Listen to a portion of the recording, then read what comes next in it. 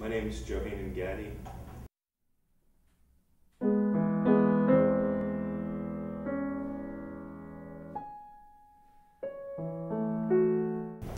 It's almost like, to me, expressionism, the same way that a person might keep a journal to write about something as a way of dealing with it.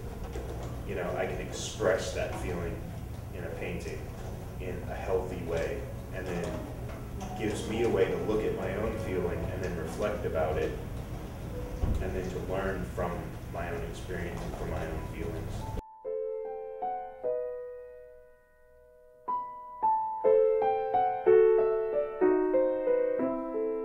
A lot of my even more abstract or completely abstract paintings are a lot of times about that same sort of thing, that feeling of what it's like to see something, or feeling of what it's like to experience something, or sometimes even just a feeling of, you know, an emotion or a psychological state that you might experience just as a human being, or we call it the human condition. You know, so experiencing joy and pain and all these different, you know, whole range of emotions that we have. In my exhibit here, I have kind of a range of different styles. The first style that I worked in that I got really interested in was Impressionism. And I have one oil painting that's impressionistic and a little bit abstracted, which is what I'm drawn to. What's the point of painting a picture that looks like a photograph when I've already taken the photograph?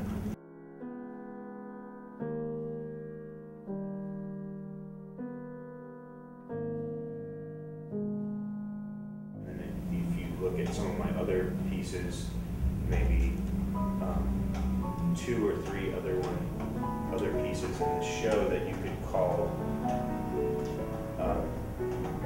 figurative, I guess. When you look at them,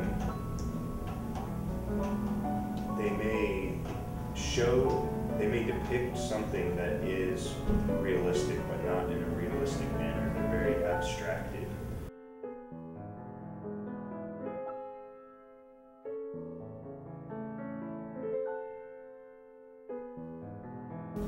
At the same time, sometimes when you're being very expressive, especially with abstract expressionism, it can go so far that you kind of lose the viewer. Like, I got that for a long time. People would just look at my art and they'd just be dumbfounded. They didn't know where to start with it. Like, so I kind of realized that I had to make some kind of compromise in where I gave people something that they could relate to, something they could, you know, make a comparison of that to something they had seen before, something they had experienced before. Mostly for me, what makes one painting, like the ones that I picked for this show, stronger than other paintings that I may have done and painted over or thrown away would be that they hold up aesthetically as well as being expressive at the same time. So they're not just pretty pictures, you know, and feel finished, but they also, there's something more to it. There's something that draws you into it, that makes you want to come back and look at it again and again, and maybe see something different each time you look at it.